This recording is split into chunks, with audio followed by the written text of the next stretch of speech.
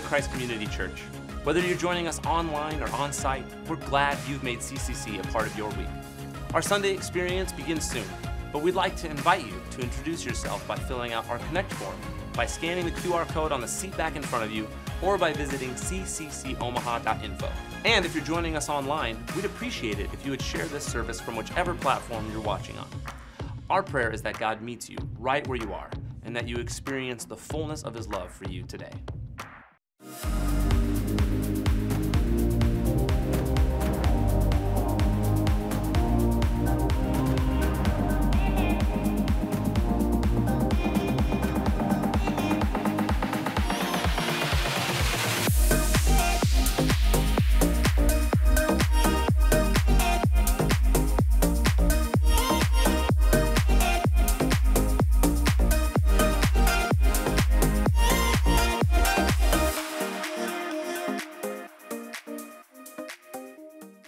Can we stand to our feet together? We're going to begin our time by singing. We put our hands together. The song is a proclamation of what we believe in Jesus. We sing it out together. I believe there is one salvation, one doorway that leads to life, one redemption, one confession. I believe in the name of Jesus Christ.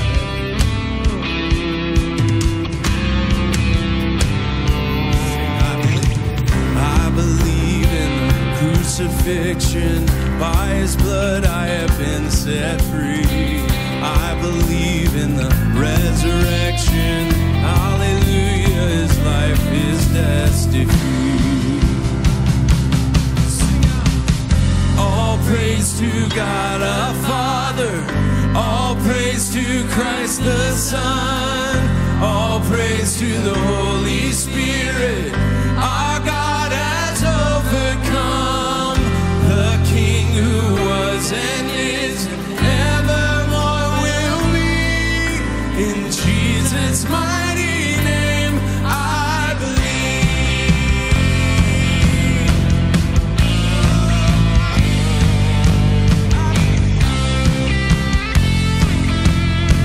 Yes, we sing. I believe in the hope of heaven. He's preparing a place for me, far beyond what hearts imagine, ears have heard or eyes have seen. I believe that a day is coming, He's returning to claim His bride. Keep the altar, keep it burning, see the river rolls a roaring line. We sing. All praise to God the Father, all praise to Christ the Son, all praise to the Holy Spirit. Our God has overcome. The King who was and is and evermore will be. In Jesus' mighty name I believe.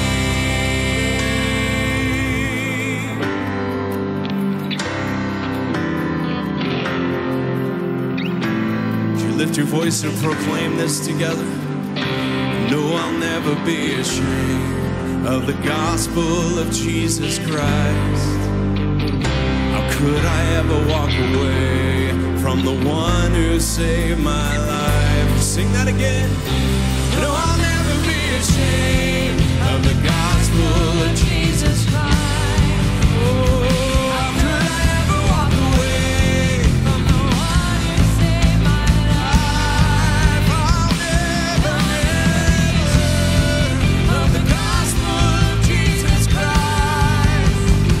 How could I ever walk away from the one who saved my life? Sing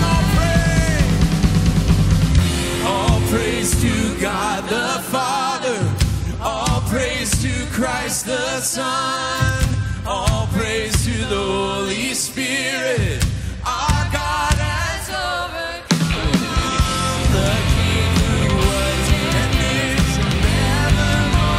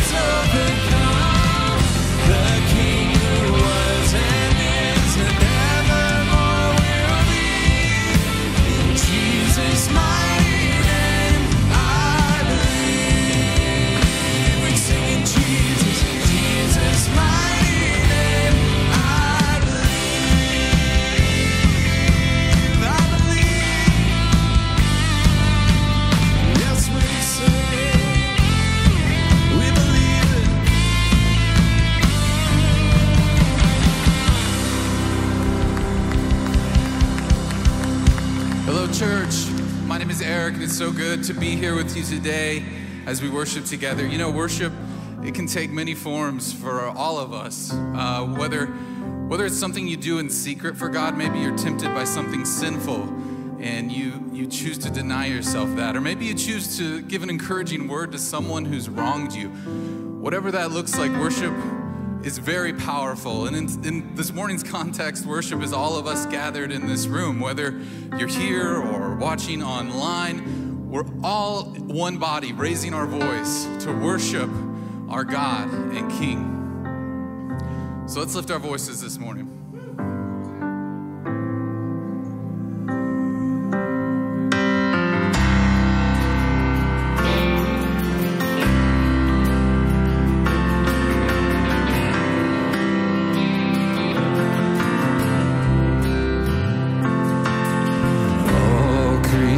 Of our God and King,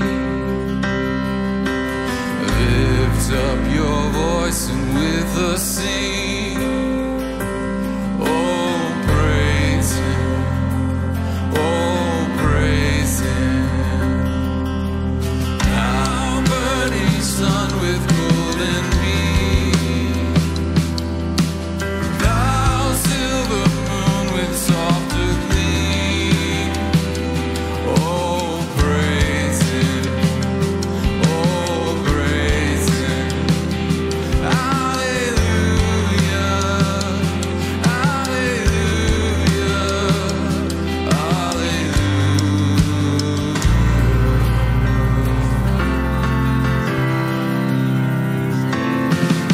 Now rushing wind that art so strong,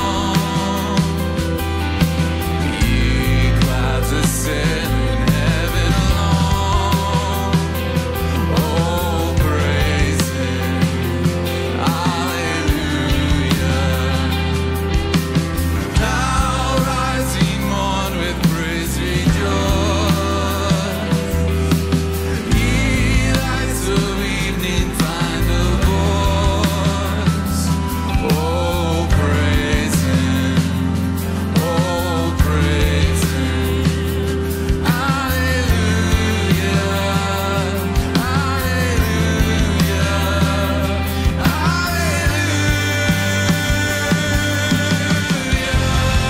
Every mountain sing high, every valley sing low, everything in between sing a harmony.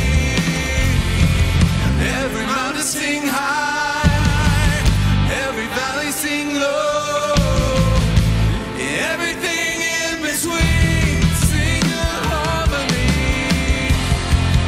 Every mountain sing high, every valley sing low, everything in between sing a harmony. Every mountain sing high, every valley sing low, everything in between sing a harmony. Let all things their Creator bless, and worship Him in humbleness. Oh, praise Him. Hallelujah. Praise, praise the Father, praise the Son, and praise the Spirit, three in one. Oh, praise Him. Oh, praise Him. Hallelujah.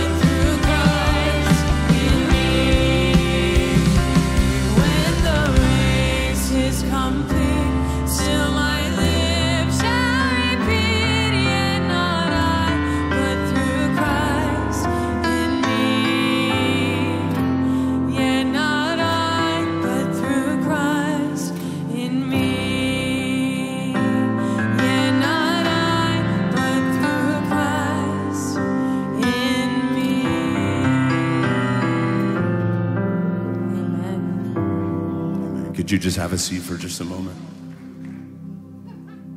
Great truth of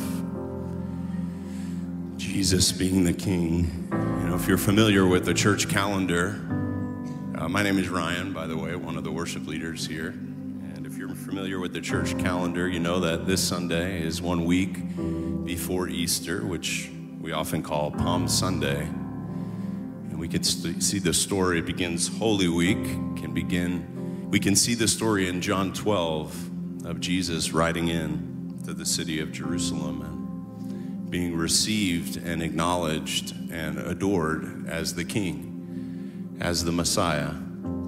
It's called Palm Sunday because they put palm leaves down, but not just palm leaves. Those were valuable, but they took their coats off and any clothing they could spare and set that on the ground as well in an act of worship and honor to the King, to separate where he rode through on his donkey with the ground. As I reflected on this scripture through the week, I was reminded of how much time I've spent not acknowledging him as King in my life.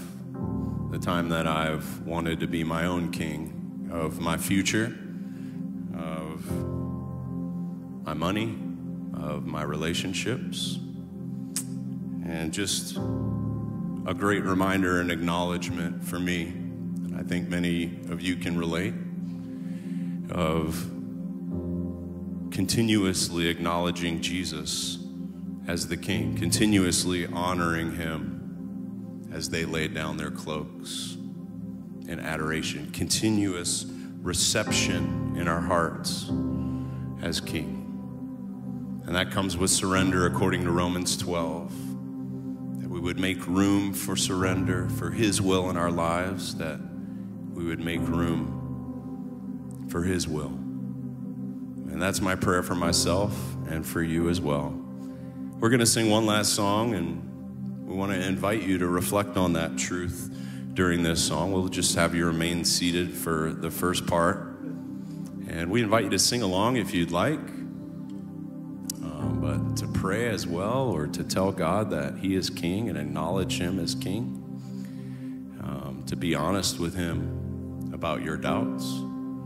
Ultimately, our worship would be that we would make room for God's will and his truth in our lives.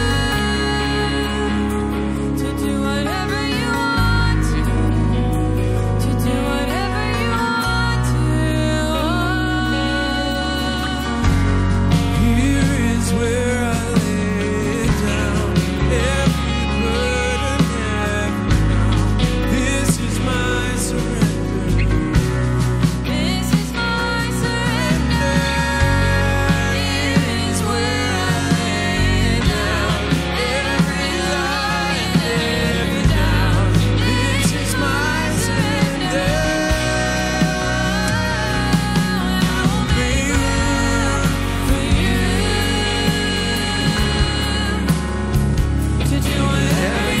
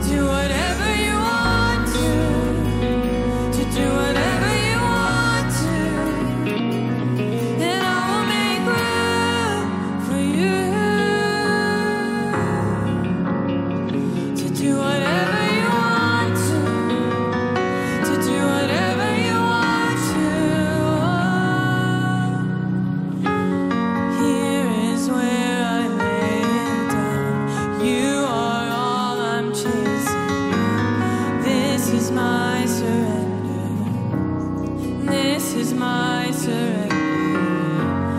Here is where I lay it down. You are all I'm chasing now. This is my surrender. This is my surrender.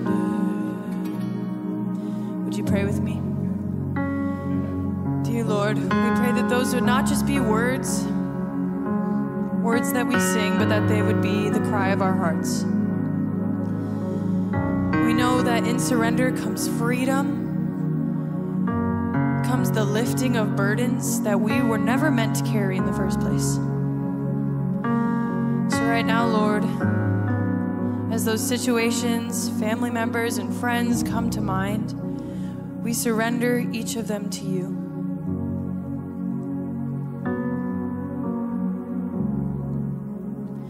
We know that you love those people more than we ever could.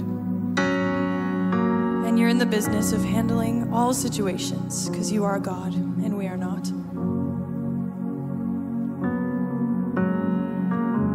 We thank you for this opportunity to pause and acknowledge you as the King and as the Lord over our lives. And I pray that that would not just last this morning, but that it would last throughout our whole week and our whole lives. In your name that we pray. Amen.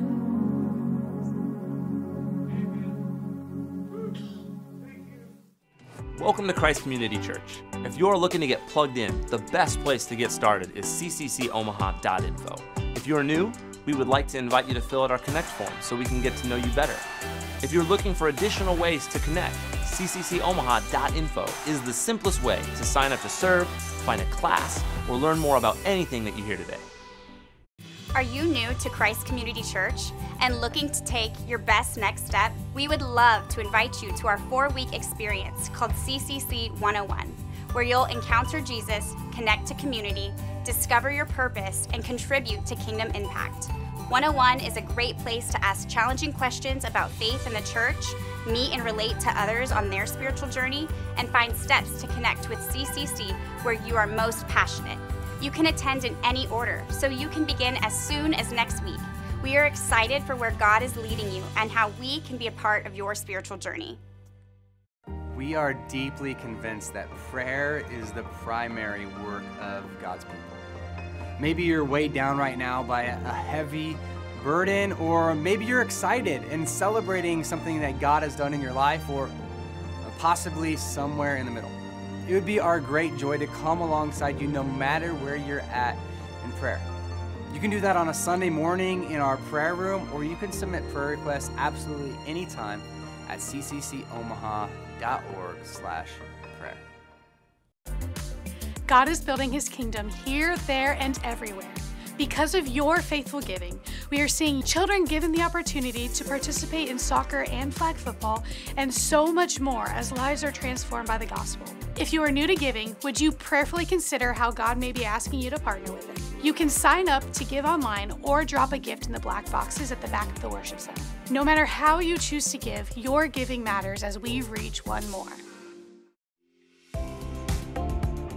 We love getting to celebrate those who have made the decision to follow Christ. At Christ Community Church, we do this through the act of baptism, which publicly declares, I am following Jesus. If you haven't been baptized yet, you're invited to sign up for an upcoming baptism opportunity. You can learn more and sign up at cccomaha.info. Before recognizing God in my life, I felt like I was an imposter, and I was constantly living in fear. I was lost and alone. I was angry and bitter. I was hurt, and I was carrying that pain. I was worthless, and I was broken. And I believed my life was pointless. But since that time, slowly I started realizing I am a daughter of God, and I am unconditionally loved. I have been forgiven. I am strong.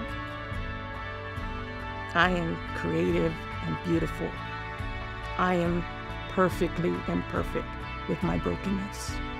And I am finding purpose in the life God has for me.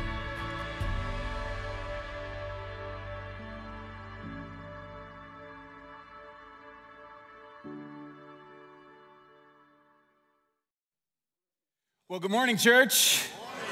My name's Mark. I serve here as one of the ministers, and Easter really is an amazing event to celebrate. We have an amazing thing to celebrate on Easter, amen? The resurrection of Jesus from the dead. Come on, let's give it up for the resurrection of Jesus. If there's anything to cheer for, that's something to cheer for.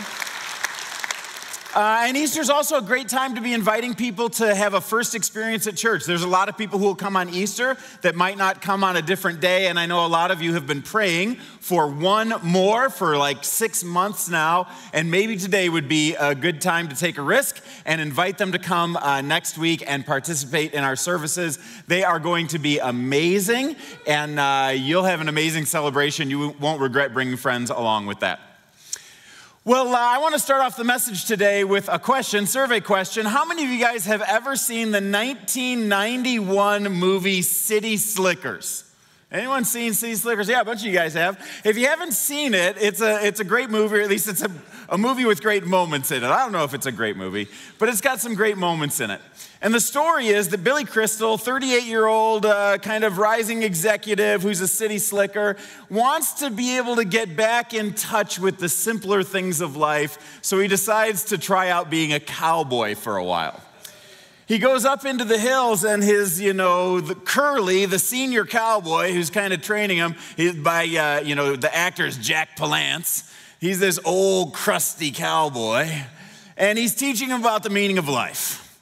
And at one point he says to him, "Son, you want to know what the secret to life is?" And Billy Crystal says, "Sure." And he says, "Right here." And Billy says, "Your finger?" He says, No, one thing. Just one thing. You stick to that, and everything falls into place. He starts riding off, and Billy says, Wait. Well, what's the one thing? And Curly says, "That's for you to figure out." Now, I found that moment in movie history to be both brilliant and frustrating all at the same time. As this moment you go, what's the one thing? You're hanging on the edge. You want to know what the one thing is. What's that one thing that's better than everything? What's that one thing that you can wrap your life around? What's the one thing that's better than Creighton winning in double overtime and going to the Sweet 16?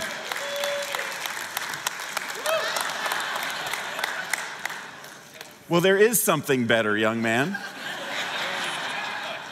And the cool thing is that Paul talks about it in 1 Corinthians chapter 15. So if you've got your Bibles, go ahead and turn to 1 Corinthians chapter 15 if you want to discover what the one thing is according to the Apostle Paul. It's the one thing that brings meaning to life, the one thing that can align your soul with the universe, the one thing that defines our existence, and it's found in the opening verses of 1 Corinthians chapter 15. So here's what it says. Now, brothers and sisters, I want to remind you of the gospel that I preached to you, which you received and on which you have taken your stand. By this gospel you are saved, if you hold firmly to the word that I preached to you. Otherwise, you have believed in vain. Okay, you're starting to smell what Paul's talking about here with his one thing that's most important. He says, I want to remind you of something. This is the most important thing. This is the gospel. And on it you have believed and you have taken your stand. Hang on to the one thing. Otherwise, what? You've believed in vain. Your faith is worthless. Everything that you've banked your life on is nothing if the gospel itself is not central to your lives. This is his big reminder and his big deal statement. Now, all of 1 Corinthians is pointing to this moment. I don't know if you know this, but the way 1 Corinthians is built is it's built towards a climax of 1 Corinthians chapter 15. Chapter 15 is the climax chapter, and in light of chapter 15, everything else makes sense. All of these things have been the warm-up act, talking about wisdom and righteousness and sexual morality and marriage and singleness and lawsuits are all the ramp up to 1 Corinthians 15, the resurrection. In fact, Dr. Carl Pagencamper, who's on our staff, says it's wise to read 1 Corinthians backwards, reading 1 Corinthians 15 first, because by that light, all of these things make sense in light of the resurrection, in light of what's coming in 1 Corinthians chapter 15. So we're hitting the climax of the book and the climax of life. Verse 3. For what I received, I passed on to you as of first importance. Can you feel Paul holding the finger out right now? I passed this on to you of first importance. This is number one, guys. This is right here. That Christ died for our sins according to the scriptures. That he was buried. That he was raised on the third day according to the scriptures. Now hang on here for just a moment. Because you could summarize the gospel message according to these two verses. 1 Corinthians 15, verses 3 and 4. If you say, you know what, I'd love to find a passage in the Bible that's worth meditating on, that's super important, that I should highlight in my Bible, that I should memorize and carry with me everywhere I go, 1 Corinthians 15, verses 3 and 4 are two great verses to mark. And let me unpack these a little bit, because Paul says this is what's most important, guys. He's telling the Corinthians, don't miss this. All of the other stuff, important, but not super important. This is of first importance right here.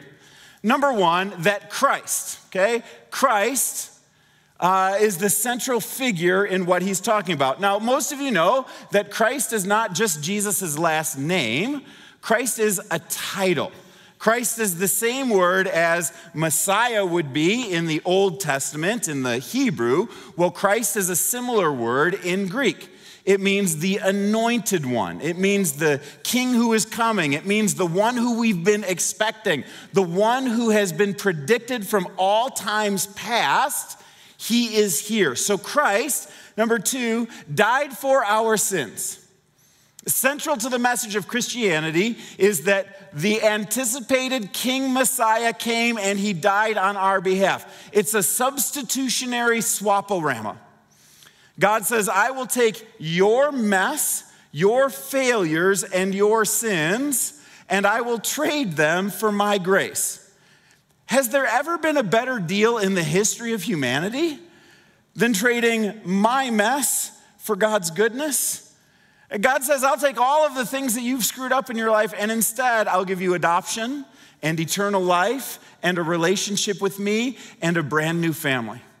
This is central to the message that God gives us. And all you have to do is have the courage to admit that you've got sins that need to be traded in, and that you believe that Jesus is the one who has already paid for those sins. So Christ died for our sins according to the scriptures. And what Paul's pointing out is this has been the plan the whole time. Like, God knew that this has been coming. And in light of Jesus' death on the cross, all kinds of things that have been happening in the Old Testament for thousands of years make sense. For example, the Passover, where the angel of death passed over every Israelite household that had the blood of the lamb on it, was a forecasting of the fact that one day, everybody who has the blood of Jesus on their lives, well, the angel of death will pass over them and they'll be able to have eternal life. Or you take a look at the Levitical sacrifices where animals were sacrificed for the sins of the people. Well, that's just a forecast of what Jesus was going to do. Or you take a look at a passage like Isaiah 53 that in graphic detail predicts the crucifixion of Jesus. That's all pointing forward to him. What Paul's saying is that this was God's master plan all the way from the beginning, and it has its climax in Jesus and Jesus alone. Then Paul points out he was buried. Now, I think he points this out as of first importance because you're not talking about Jesus' death as a metaphoric death or a symbolic death. It's not just that he got really tired or he lacked in popularity. Paul's saying, no, literally, he was killed in a horrific way. In fact, when he was killed, he was speared in the side by the people who were killing him on the cross just to be sure that he was dead. Blood and water came out separately. And when they took him down off of the cross, there was a Roman centurion who signed his death certificate, a guy who was an expert in death. And if that wasn't enough, then they wrapped up his body in 100 pounds of linens and spices and laid him in a stone-cold tomb. Paul's pointing out he was not just symbolically dead, he was stone cold dead and buried in a tomb. Then, he says, he was buried and that he was raised on the third day. Now, this is the you're kidding moment. Like, he was actually literally raised from the dead, like physically, bodily raised, like walking around and talking raised, like you can touch him and ask questions of him raised from the dead. Yes, for real, raised from the dead. And can I just pause for a moment here to say, this is something that makes Christianity utterly unique among world religions. I'm oftentimes frustrated and sometimes mystified by the people who say, you know, all religions are pretty much the same thing. You know, they basically teach that God is good and that we should love each other, right? And I love to respond, well, yeah, world religions really are basically the same thing, except they define the problem with the world differently, and they talk about the solution to the world differently. And they're different about morality and the nature of God and the nature of humanity and what happens after you die in salvation. Besides that, they're pretty much exactly the same. One of the things, though, not the only thing, but probably the biggest thing that puts Christianity in a category all by itself is that our founder, Jesus of Nazareth, died and did not stay dead. Don't overlook this simple fact, because Confucius is still in the grave. Muhammad is still 6 feet under. The Buddha is still pushing up daisies, but Jesus rose from the dead. And if you're going to trust somebody to tell you about eternal life and life after death, you want to trust the guy who rose from the dead. Amen? Jesus died, was buried, and was raised from the dead on the third day, according to the scriptures. Now, Paul's pointing out once again that not only was Jesus' death according to the scriptures, but his resurrection was according to the scriptures. And this is an interesting moment as well, because many of you know that before Paul was a missionary, a Christian missionary, he was a Pharisee. And there were debates among the different Jewish sects about what happened after you died. Different sects, like there was the Essenes, and there was the Sadducees, and there was the Pharisees. And one of the biggest debates between the Pharisees and the Sadducees is what happens after you die. The Pharisees said, after you die, the scripture points to a resurrection. The Sadducees said, after you die, there is no resurrection. And that's why they were sad, you see. So Paul's basically saying, you know, the resurrection has been in the scriptures the entire time. Christ died, was buried, and raised according to the scriptures. Pharisees would point to passages like this one in Daniel. And many of those, multitudes who sleep in the dust of the earth, that was the right verse, sorry. Multitudes who sleep in the dust of the earth will awake, some to everlasting life, and others to shame and everlasting contempt. He's saying if you go back in the book of Daniel, it shows obviously people are going to rise from the dead. Because when Paul's talking about scriptures, he's talking about Old Testament scriptures. The New Testament scriptures had not been written, most of them, by this point. So he's saying in the Old Testament, it predicted this. And it's not just Daniel 12:2. If you're interested in looking up a few more, here's a few more from the Psalms and Isaiah. There's a bunch of verses in the Old Testament that allude to the idea that resurrection is real and there's going to be a final judgment and we'll come face to face with God someday. But basically, Paul's saying it was a part of God's master plan from the beginning. He told us this thousands of years in advance, and now the climax of world history has happened. Jesus has come, and he has fulfilled all of these predictions that God had for us. In Jesus, the view of the Pharisees of resurrection was vindicated because Jesus was laid in a rock-hewn tomb, and 3 days later, he was risen from the dead, the tomb itself was empty, okay? This is one of those factors that's a fact of history that must be wrestled with for every single person. I like to call it the empty factor. Someone say the empty factor. The idea of the empty factor is that Jesus was laid in the tomb on Friday night. Saturday was the Sabbath day, the day of preparation, so everybody just kind of let it go there. But on Sunday, the stone had been rolled away from the tomb. The stone, which is somewhere between 1 and 2,000 pounds. So think of a stone that's like between 4 and 8 of me. That deal does not accidentally roll away, but instead it had been rolled away supernaturally by God. The guards that had been placed in front of the tomb, there was a full set of Roman soldiers that had been placed in front of the tomb to protect it from any kind of grave robbers, and Pontius Pilate had taken a wax seal and put it on the edge of where the stone meets the rock, put his seal in there, essentially saying, if anybody messes with this tomb, you're messing with the Roman government. But on Sunday morning, the guards had fled, the seal was broken, the stone was rolled away, and when the women showed up at the tomb, they found out that the tomb was empty. It was empty. It was empty. This is good news. Now, they go back and they tell the guys, and of course the guys don't believe the girls, right? Does anything change in this world? So they go running out to the tomb to check for themselves. It says Peter and John ran to the tomb. John's talking about this, and John throws in my favorite detail related to the resurrection. He said, me and Peter ran to the tomb, and I got there first. Peter went inside to look in the tomb, and when he looked inside the tomb, guess what he found? He found that it was empty. It was empty. This is the empty factor. In fact, everybody who was an opponent to Jesus could go and check this out. Like the Romans, they wanted Jesus dead. The Jewish leaders, they wanted Jesus dead. So if they wanted to squash this resurrection myth when it started coming about, all they had to do was walk over to the tomb, produce the body, and that would stop the entirety of the movement.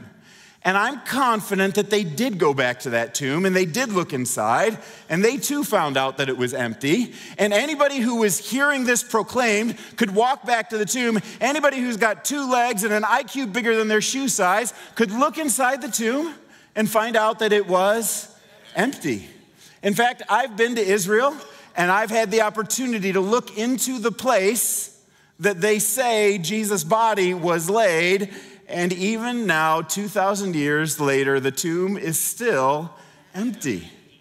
Now, what makes up for that?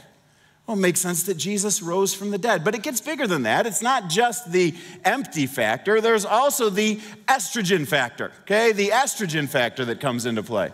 And this is the idea that it was women who discovered that the tomb was empty.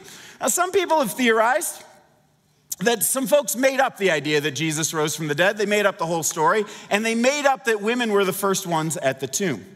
But this does not make sense in ancient culture because women were not allowed to testify in a court of law. Their testimony was not considered to be valid, so why would you have the first person to discover the empty tomb be somebody whose testimony was not considered to be valid? I think there's a much better explanation as to why women were the ones who discovered the body. I think that it's because God was not only creating evidence for the resurrection, but he was trying to right a wrong in their culture and say, no, in the most important event in the history of the world, I want the first eyewitnesses to be women.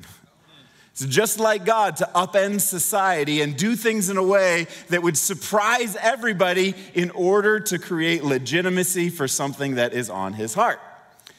Well, it's not just that factor. I would also say the third factor is the chrysalis factor. The chrysalis factor. So they went to an empty tomb, but I was actually a little bit disingenuous in that the tomb wasn't totally empty. There was something that was inside. Because when Peter went into the empty tomb, he found this shell. This looked like a cocoon that had been fallen down. It was the 100 pounds of linens and spices that they had buried Jesus in and wrapped his body in. In fact, the Gospels give us a debate or a detail with this that's interesting, in that there was one cocoon for his body, and then just a little bit away from it was the cocoon from his head. And it wasn't like somebody woke up and, took all of their grave clothes off. It was as if the body had been zapped out and the shell just kind of went, whew, and was left. There's no other explanation than that something supernatural happened in this moment. But it's not just the empty factor, the estrogen factor, and the chrysalis factor. You've also got the he showed up factor. The he showed up factor. The idea that Jesus was seen walking around and talking to people and making guest appearances everywhere he went. This is where Paul continues in verse 5. He says, and that he appeared. So he raised on the third day, and that he appeared to Cephas, that's another name for Peter, and then to the 12. And after that, he appeared to more than 500 of brothers and sisters at the same time. Do you guys realize that? Jesus made a public appearance to 500 people at once, most of whom are still living. So Paul's saying, you can go back and meet these people and talk to them. They can tell you that Jesus did in fact show up to them, though some have fallen asleep or died. Then he appeared to James, then to all of the apostles, and last of all, he appeared to me also as to one abnormally born. He appeared to Paul on the road to Damascus. Now, there is not in the Bible one comprehensive list of all of the resurrection appearances of Jesus, but if you put together this list, plus the other resurrection appearances that we hear about in the Gospels, you might get a list that looks something like this. Here's some post-resurrection appearances.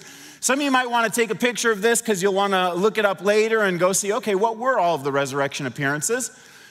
But he appeared, first of all, to Mary Magdalene in the garden, and then he appeared to certain women as they came and returned to the tomb in order to be able to bring the spices for his burial. He appeared to Simon Peter himself on the road to Emmaus. You might remember there was 2 followers on the road to Emmaus. To all of the disciples except Thomas, so there were 10 of them that were gathered in the upper room, and you might remember they went back to Thomas and they said, hey, Jesus appeared to us, and he's like, I'm the skeptic. Unless I put my fingers in his hand and my hand in his side, I am not going to believe you guys. So Jesus showed up again to another dinner party when Thomas was there, and he says, hey, my man, put your fingers in my hands and put your hand in my side. It's really me. I'm alive. That you can touch me. I'm alive. Then he appeared to several disciples at the Sea of Galilee. Later on to 11 disciples on a mountain in Galilee. To James, and then to the 11 disciples at Jerusalem immediately before the ascension. So this is where he's on the Mount of Olives, and he says, you'll be my witnesses in Jerusalem, Judea, and Samaria, and even to the ends of the earth. And then finally to Paul, Saul of Tarsus, when he appeared to him on the road to Damascus. What's interesting is that Jesus appeared physically, bodily, over a period of 40 days. He preached to them about the kingdom of God, and then his appearances stopped. And the disciples were transformed from that moment, from people who were cowering in an upper room to people who were the biggest proponents of Jesus that the history has ever known. They went from being afraid of death to being utterly fearless, to proclaiming the gospel all around the world. These guys, some people have accused the disciples of making up a story about Jesus' resurrection in order to be able to attain power and wealth in this world. I hear skeptics give this argument from time to time, and I'm like, man, you don't know the story of the apostles at all, do you? Because they did not accumulate any kind of power and wealth. They accumulated persecution and death. And despite that, they decided that they would never recant their faith. Not one of them ever recanted. People who make stuff up recant before they die. But people who believe what they're teaching, they'll go to their death. And every single one of these, except for John, who is exiled to Patmos, went to their death. Well, Paul continues on, and he says, after he talks about his appearance, he talks about how his life has changed. He says, for I'm the least of the apostles, and don't even deserve to be called an apostle, because I persecuted the church of God. Before he was an apostle, he was a persecutor. He said, but by the grace of God, I am what I am. And his grace to me was not without effect. No, I worked harder than all of them. Not me, but the grace of God that was with me. Whether then it is I or they, this is what we preach and this is what you believed. Paul's saying that the power of the resurrection is not only historical fact, it's utterly life-changing. And Paul is example number one of somebody who went from persecuting those who talked about Jesus to being someone who was one of those who talked about Jesus and was able to have his life changed to the point of, I'm willing to give everything in my life for this one major thing. Now, I want to talk to you for a moment if you're somebody who has never wrestled this idea down. So let's just say you're somebody who grew up in the church. Maybe you even went to Catholic schools or Christian schools growing up, and you were always in this environment, and you were always told that you're supposed to just have faith. And people, you ask hard questions of leaders, and maybe they say, oh, just believe, just have faith. I'm convinced that the gospel is not faith based on faith alone. It's not a blind faith that has no evidence, but instead the Christian faith is faith based on historical facts. It's faith that's based on the resurrection of Jesus. There are very few events in all of world history that have 5 eyewitnesses that will attest to the fact that they were true, that wrote down their eyewitness testimony. There are very few events that have as much circumstantial evidence around it as the resurrection of Jesus. In fact, I was one of those kids that grew up as a church rat and was told my whole life, just have faith. I mean, people rising from the dead, talking snakes, walls of water being parted. Just have faith that those things take place.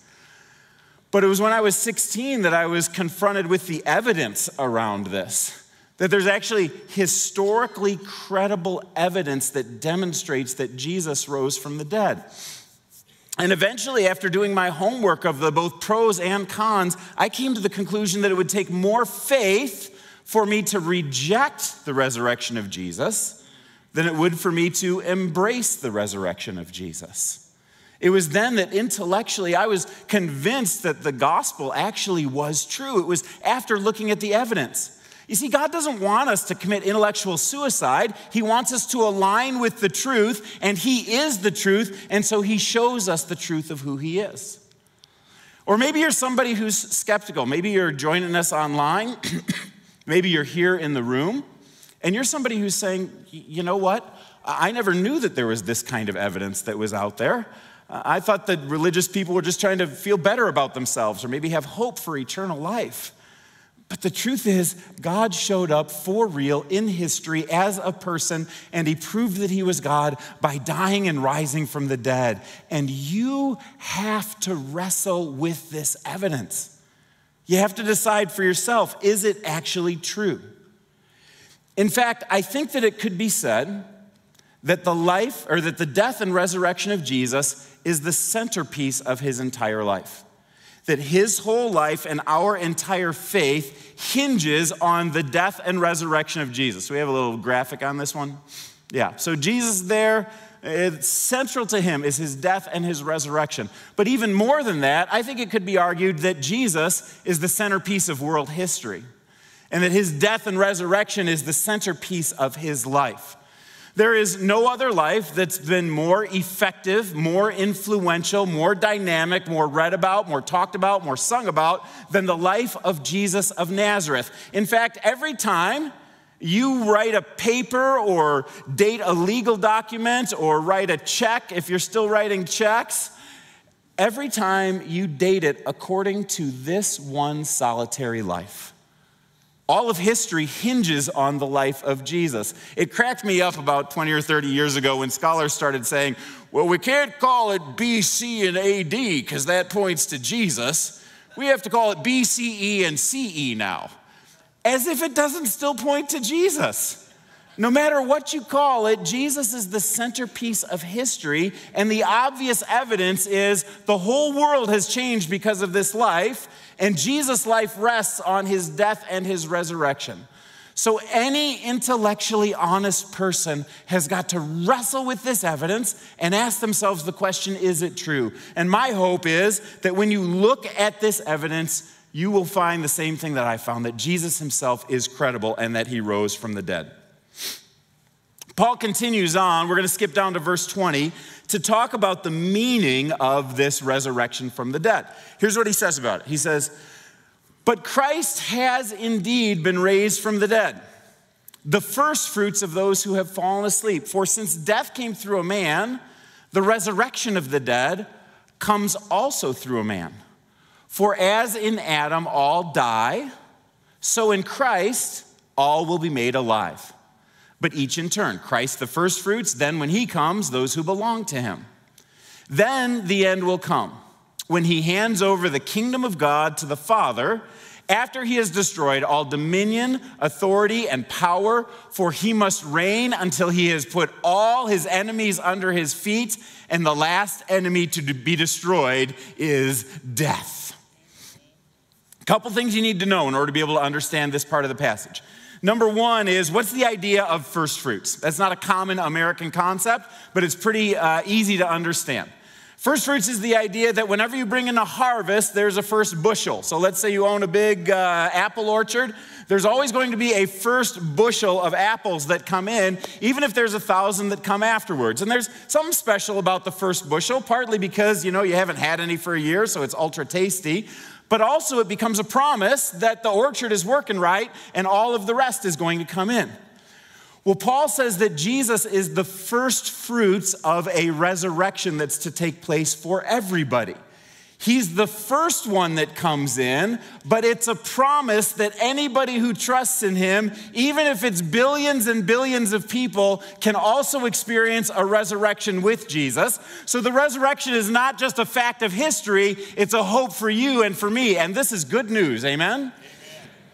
He's the first fruits and we're following.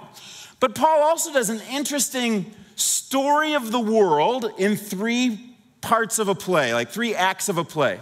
He says you've got all the way at the beginning, you've got Adam. And just as in Adam all die, so in Jesus all will be made alive. All the way back in the world history, the first screw up in world history was Adam in the Garden of Eden. He messed it up. But the truth is, I messed it up too, you messed it up too. Adam was just the first of the screw ups, and all of us have screwed up ever since then. And because Adam messed up, he introduced into this world death, both physical and spiritual death for humanity.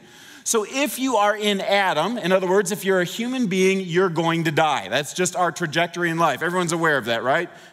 You guys aware of that? You're going to die, right? We're all going to die because we're in Adam. But in Jesus, all can be made alive because he rose from the dead, and he promises you too can rise from the dead. So Adam brought the curse, Jesus reversed the curse. Adam brought death, and Jesus brought life. He's saying this is the 2 acts, but there's another act that's still coming, because in the end, Jesus is going to take all things, all dominion, all authority, and all powers, and put them under his feet. You may be wondering, what are the dominion, authority, powers? What is he talking about there? Well, the Bible uses those words to talk about systems of evil that are present in our planet. That in this world that we live in, there are political systems of evil, and there are economic systems of evil, and there are media systems of evil. You guys are aware of all of these things if you're aware of what's going on in the news. There are systems of evil all over our world. But it's more than that. The Bible teaches that there are spiritual powers of darkness that are behind these systems of evil, and that when Jesus comes back in the end, he is going to subdue under his feet all of the evil, all of the systems, and all of the spiritual powers that are behind him. This is good news, amen? It means that evil is going to be contained, and then everybody who has the resurrection power of Jesus gets to live in an existence that is not under that evil power or even affected by that evil power anymore. Hallelujah. So he leaves us with a choice. This is the story of the universe. Death was brought in by Adam. Life was brought in by Jesus. The universe is headed towards a trajectory where evil is going to be contained, and everybody who has life gets a new life in Jesus. Death no longer reigns. No more mourning, no more crying, no more tears, no more death, just the presence of God. Yeah. Guys, I want to tell you, this is amazingly good news. And there's a lot of people in this room who are cheering because you know this is really good news for those of us who have believed. But if you haven't believed, maybe you're somebody who's like me, who's going through a skeptical phase. Maybe you're somebody who's from outside of the church and you're just hearing for the first time that there's actually evidence for faith and not just being expected to take a blind leap of faith off a cliff. I want you to know, no matter what your background is, Jesus is inviting you to move from outsider to insider. Jesus is saying, I've already conquered and defeated death, and you can know eternal life by trusting in me. God cares about you so much that he left the cosmos of heaven to come to the cosmos of earth to suffer and to die and then to beat death for you and for me. He crossed the universe for you. He loves you that much. And he wants you to know this good news of the resurrection that he comes to bring us. And he wants you to know that he's inviting you to be an insider. Everybody's invited. It's your choice. Do you want to trade your sins for God's grace? Do you want to trade death for resurrection? Then Jesus says, come be a part of my family. I've got this new kingdom that I'm setting up. A kingdom of love and joy and peace and purpose and meaning. And well, I'd love for you to be a part of that as well. Come be in my family of good for this world. And if you like to do that, I want to give you the chance. In fact, I'm going to ask you to stand everywhere in the room. If you're at home, go ahead and stand at home as well. And I'm going to pray a prayer of accepting God's gift of grace, trusting in him for salvation. And if you want to pray that prayer with me, just go ahead and you can pray it out loud together and say yes to Jesus today. You can have a divine transaction in a moment that lasts for the rest of your life and lasts for the rest of eternity. But there does come a place in your life where you have to say yes to Jesus. And today I'm going to pray a prayer. The words of the prayer aren't magical, but the attitude of your heart makes all the difference in the world. Will you say yes to Jesus for eternal life and all that he offers you? Let's pray together. God, I want to pray for my friends who are here today, who have come here from all different places spiritually. I just pray, God, that their hope in the resurrection would be real and would be sure. I pray, God, as your Spirit weaves together people's lives and the amazing ways that you do, and I can never figure it out, and I'm just amazed when I hear people's stories of what you're doing. God, I pray that you would touch some hearts today of people who need to make today their day of yes, their day of salvation. And if that's you, if you're somebody who says, I want to make that my day, then go ahead and just pray this simple prayer with me. Dear Jesus, I can admit that I've sinned. And I want to trade in my sins for your grace. I believe in your death on the cross as the means to make that happen. And I believe in your resurrection from the dead to give me new life. So I accept that into my life right now. I trust you, Jesus, your goodness, your strength, your power.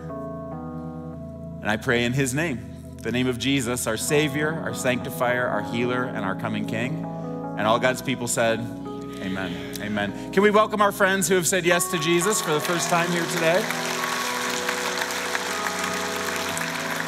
And if you are someone like that, it would make my day if you would come on down to the bullpen and give me a high five. I would love to high five you, maybe even pray a little prayer over you for God's work that's going on in your life. That's incredibly meaningful, and I'd love to be able to celebrate with you. So come and tell me after the service if you made that decision. If not, come on back next week. We're going to be talking about the resurrection 2 weeks in a row here. You guys are getting like the double bonus. It's going to come back next week, and it's going to be exciting. So bring your friends along, and we will pray and talk about the resurrection. God bless you guys. Hey, thanks again for engaging with us today. And it would mean so much if you would take a moment to email us at online@cccomaha.org and let us know how this impacted your life. And don't forget to go to youtube.com/cccomaha to subscribe to our channel, like it, ring the bell, get notifications about all of the other content that we post throughout the week. God bless.